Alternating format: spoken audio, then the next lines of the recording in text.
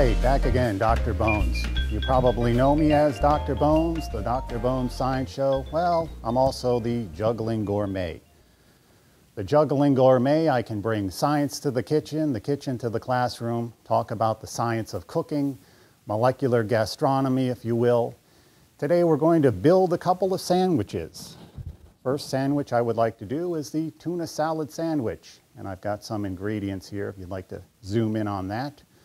We're going to obviously have tuna, and we'll have some celery, an onion, Cubanelle pepper, bread, mayo, splash of lemon if you like, and perhaps some seasoning if you want. So those are the basic ingredients.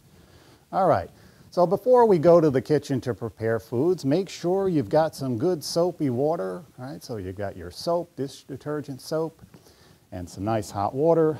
All part of food safety. Food safety is important. If these food safety hands aren't clear enough for you, well, we can always make them bigger and better. Okay, so there you go. So food safety, very important. Wash your hands before you're going to prepare foods. The first order of business is talking a little bit about tuna. We've got basic types of tuna. This is a solid white albacore tuna, so the white meat of tuna. And here we've got your chunk light tuna. Well, what is the difference here? The difference is, well, this one is obviously more expensive, and this one is less expensive. This chunk light tuna has a variety of tuna in there, so that's where you're going to save some money by, if you're not too worried about the types of tuna that you're going to have, then that you can save yourself some money. This can be packed in water or oil. The albacore is usually in oil, okay? The albacore, if you look closely at the label, and my eyesight is not all that good, but I can still see some of these ingredients. One of them is called pyrophosphate. Now, pyrophosphate, what on earth is pyrophosphate? Sounds dangerous, but it's really not. It's just phosphate plus phosphate to combine to form a diphosphate. Basically, like ATP, adenosine triphosphate, which has 3 phosphates, or ADP, which has 2 phosphates, the pyrophosphate group is part of ADP. So don't worry about it. It actually is useful in the tuna. Really, it kind of disperses some of the minerals, disperses some of the minerals so that they don't come together and form crystals in the tuna. So if you see slivers of look like a little micro kidney stones, that's because they didn't add the pyrophosphate. So instead of that, which by the way, that's not dangerous to eat, but the pyrophosphate keeps those, keeps the crystallization at a minimum. All right, so the tuna. The tuna is what we're going to be putting together with the various vegetables. I've got my tuna in the cooler, so that's going to stay nice and cool. Keep things cool so that you don't have any foodborne illnesses. I've got some bread. I've got a roll here, basic roll. Cut this open here, so you've got a nice roll. What I like to do with the roll, instead of putting this roll, for example, in the oven and baking both sides or kind of squishing it in a toaster, I like to keep the soft side soft and the inner side crunchy by putting it in a frying pan with a little butter, so this becomes crunchy and very tasty. This is called the Maillard reaction. It reacts with the sugars in the bread, and you get this texture and a crunch and a delicious flavor. So you can keep the soft side soft and the inside crunchy. All right, so that gives you a nice flavor. So that's the bread. Let's start putting some of these ingredients together. We're going to need the tuna. Got my mixing bowl here. Let's just pop in a couple of cans of tuna. I've got this distributed nicely. I'm going to pop that in there. All right. Yes, it certainly smells like tuna. Fish has a characteristic fishy smell. Tuna is probably the most popular of the fish to eat. Next on the list, let's see here. I've got some celery. Celery is fun to put in your sandwiches. It's also, as the Juggling Gourmet likes to advertise himself, he likes to do some juggling. So let's do some juggling. Here we've got our celery. The Juggling Gourmet wouldn't be the Juggling Gourmet without some juggling. So we've got the juggling with the celery. We can start to cut up some of the celery. What I like to do with the celery stalks, take a knife and split them down the middle. So I'm going to simply split them down the middle. I'm an ambidextrous cutter. I can cut with the right hand, I can cut with the left hand. If you're going to be doing a lot of cutting, ambidexterity might be useful for you. All right, so let's just move this out of the way and let's dice this up. All right, so we simply put them together. We're going to dice them up. Be careful with your fingers. Nice sharp knife, never use a dull knife so that you don't have to press down so hard with the knife. Let's pop that into our bowl. So we've got some celery in there. All right, next comes the onions. We've got some onions on the list here. Yes, onions and then the Cubanelle pepper. Onions, you can take a variety of onions into consideration. The typical yellow onion, although the yellow onion's probably more potent and it's going to be a little bit more difficult in, for example, something like a tuna salad. You might want to take a sweet onion, a Vidalia onion. So we've got some onions we're going to be putting into the tuna salad. All right, so we've got some onions. I've already diced up. Here I've got my onion. I've cut it in half here. Got some diced onions. Already took care of that. By the way, when you're dicing onions, here we go. I've got the onions and the celery in there.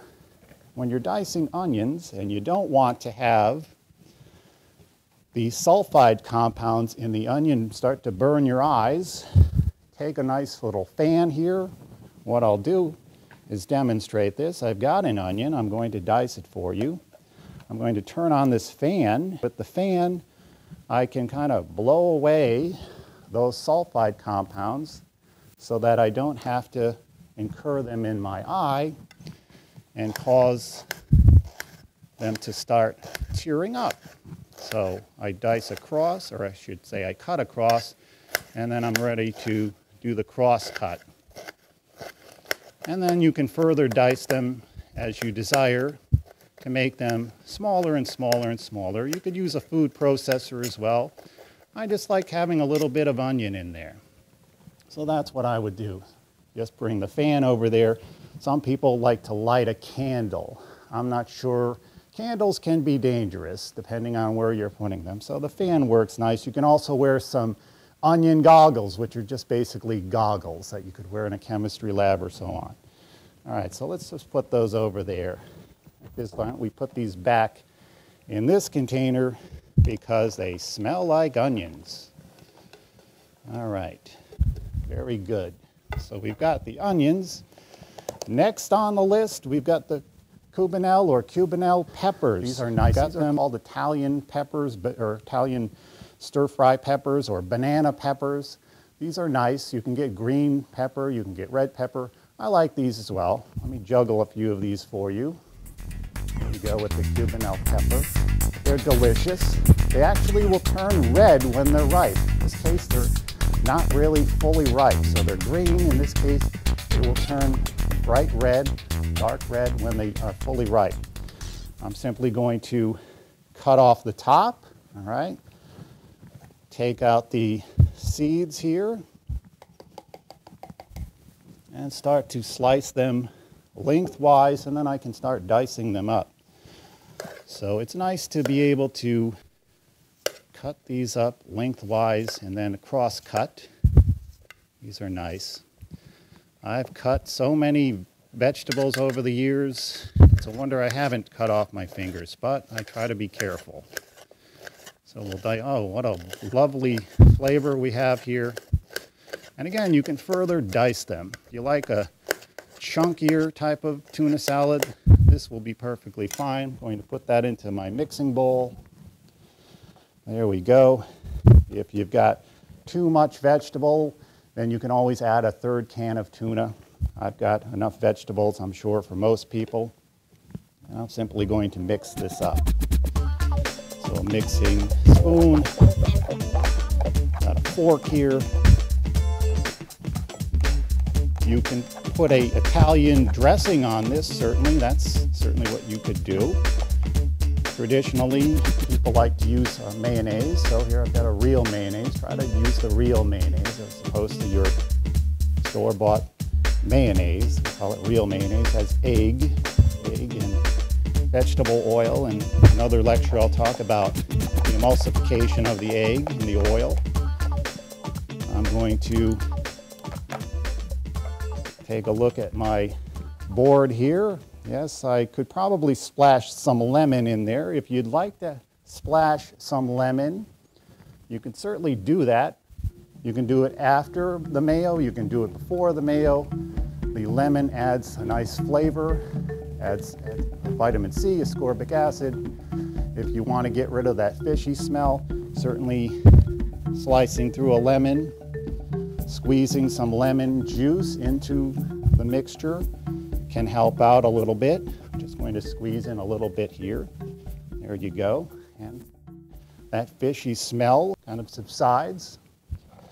Let's put in the mayo. Got my mayo, got the big mayo spoon. I'm going to throw in a healthy portion of mayo.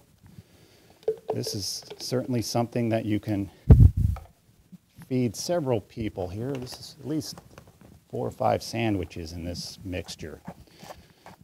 There we go.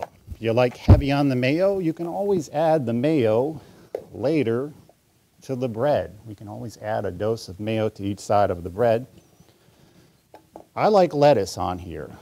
I don't know if everyone needs lettuce on their tuna salad sandwich. You can slice, this is romaine lettuce. I'm just going to slice out the inner portion of the romaine. Right, so, oops, I did that too fast there. Let's try that again. So I'm going to slice out the inner portion, just giving me the leaf. You can actually use this for dipping into dips. Don't have to throw it away necessarily. And I'm just going to put on a few slices of lettuce. Lettuce adds a nice flavor to tuna salad or any type of sandwich as such.